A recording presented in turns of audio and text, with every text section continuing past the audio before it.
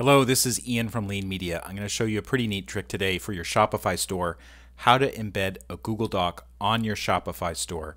If this video helps, please take a moment to like it and follow me, and let's get started.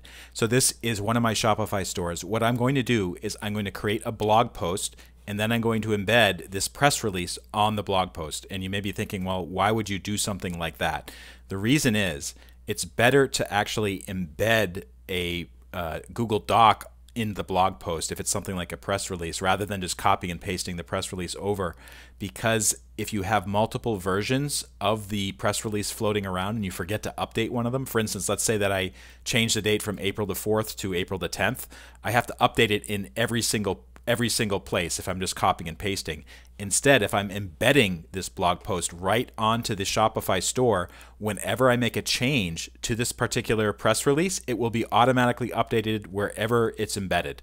So this is really a time-saving method. So let's get started on this. The first thing I'm going to do is actually on my Shopify store, I'm going to create a new blog post. So this is the online store area. I'm looking at the themes page.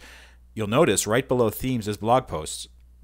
I don't know if you're using your blog on your Shopify site, but I really recommend that you do that because it's a way to get content out. It's a way to reuse your newsletter content, for instance.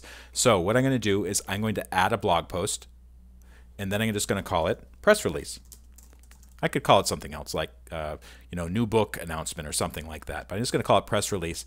And then here I'm going to just type some very simple text that basically says that this is a Google Doc. So this is an embedded Google Doc, colon, and then return. Now, this is important. I need to switch to what's called HTML view, and this allows me to paste in computer code that will basically pull in the Google Doc that I'm going to be using here. On Shopify, the way to do that, look for these two pointy brackets button. It says Show HTML.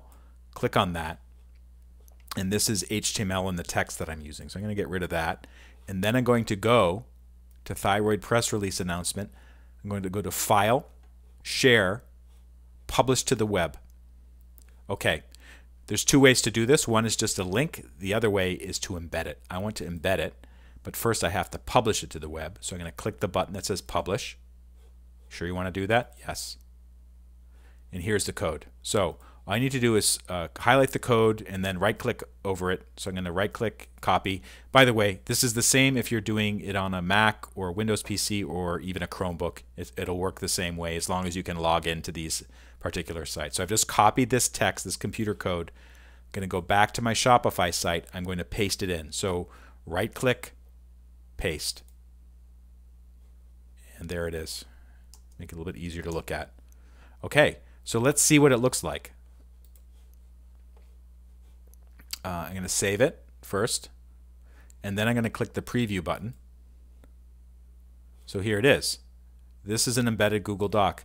Now there's a little bit of a problem here. I can see the logo and I can see the press release, but it's really skinny. It's too skinny actually. So I want to tell the computer code to actually render this in a different format. So I'm going to go back to the blog post and do a little editing. So I'm going to click on the Show HTML button again.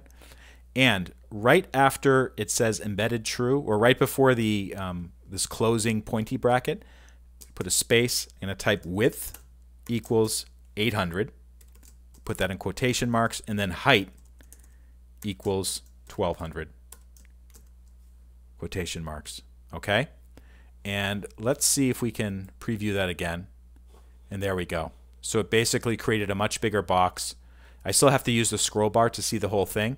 But at least people, when they come to this particular web page, once I publish it, they'll be able to see the press release right there.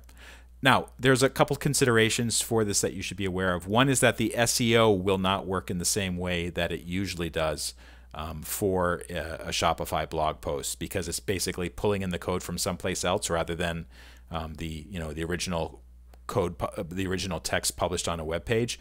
But if this is something that's not particularly important, or you're in a situation where you have this Google Doc and you're you want to publish it in multiple places and then keep it updated as you update the Google Doc, then this is a pretty cool method to use. So I hope that's helpful. If you want to see more tips on how to get the most out of Shopify, Amazon, and other websites, go to leanmedia.org. That's my official website. Look for the links in the show notes and click on blog or video, and I have tons more free information and tips like this. This is Ian Lamont signing off. Thank you so much for watching.